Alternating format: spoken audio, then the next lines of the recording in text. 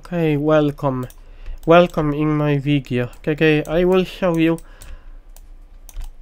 how to use one of the technique that you can merge polygons. But what I do first, I will cut and I will make a cylinder. Control R. Now what we use probably our bisect tool, because I want to show you one of the techniques I can use. Bisect. Oh no, this is which shouldn't really happen. Sometimes bisect doesn't work very well. Now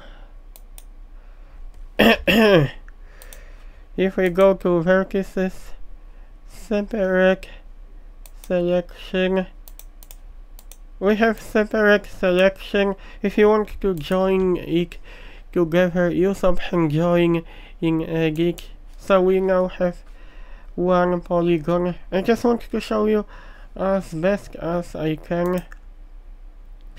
The interesting thing that you can use bridge tool in different ways.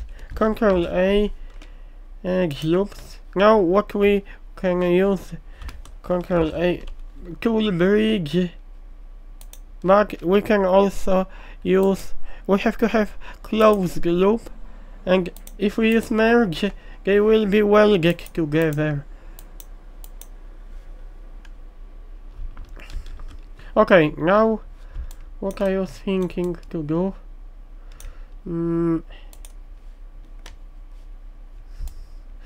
I can also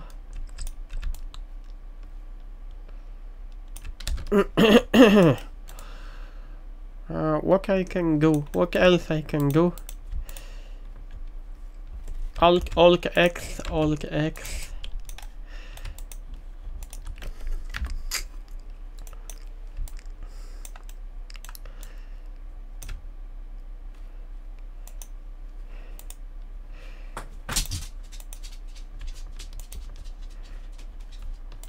And even if you delete face, Control F, you can use make edge face,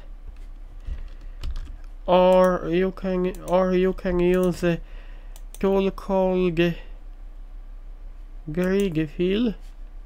Oh, it made new face. And also, what I'm thinking to show you, to quick welding.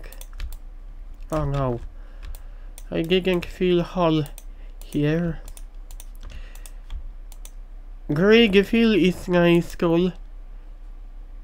It's very quick when it comes to weld faces. What if I select two faces? This creates clever. Oh no, this is a little bit different, but it looks okay. Oh, it's different when you use simple blending.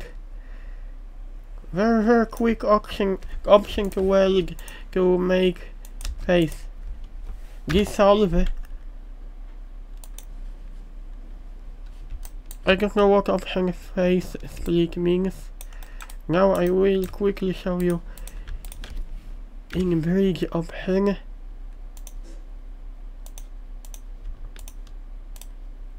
Control A, bridge edge loops and merge, so you can merge polygons like this.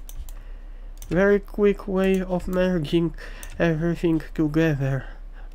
Loops must be closed, so when you move single edge, vertices won't be overlapped.